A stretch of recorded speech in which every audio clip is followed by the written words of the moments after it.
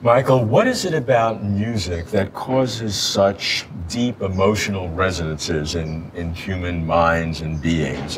You are both a composer and a neuroscientist. I was able to be a neuroscientist for a time, but never a composer, although I love music. How does it work? Why is it so powerful? That is such a good question. And, you know, I wish that I knew the answer. I wish science knew the answer. There's a huge field on music and the brain, music and psychology and cognition. Right. You know,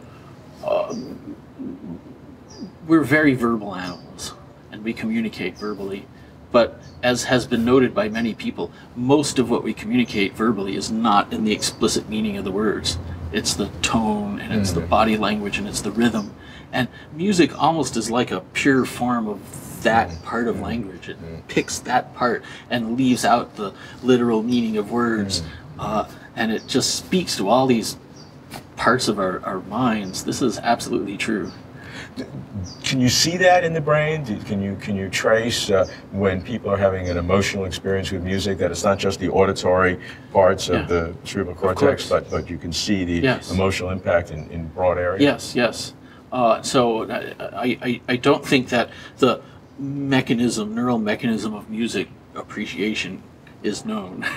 But certainly if you play some music and scan the brain, you find activity all over the place. It's a very, very rich experience. Yeah. And you can see the difference between noise or verbal communication and music that has deep emotional impact. Yeah.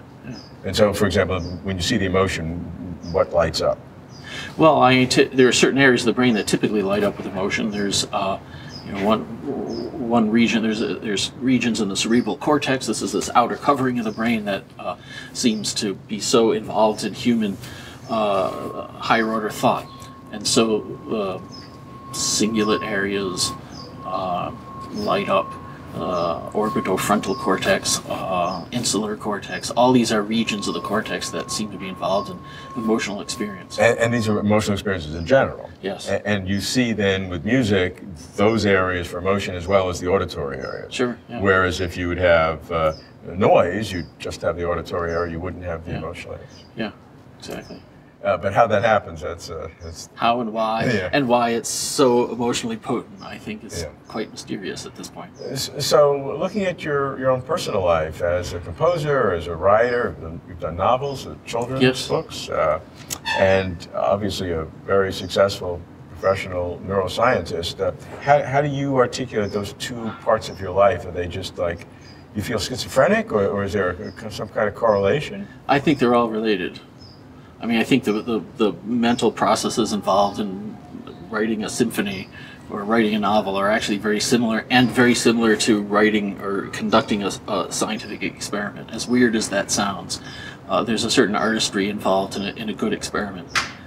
There's a certain problem of taking a very complicated scattering of pieces that are all related to each other in very nonlinear ways, and figuring out how to arrange them in the right way so that they're linear.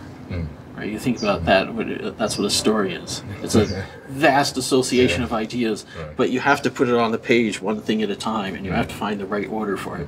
It's the same thing in organizing music. It's the same thing in figuring out the right way to organize your experiment to get at these deep concepts, or build a theory out of a scattering of what seems disparate data.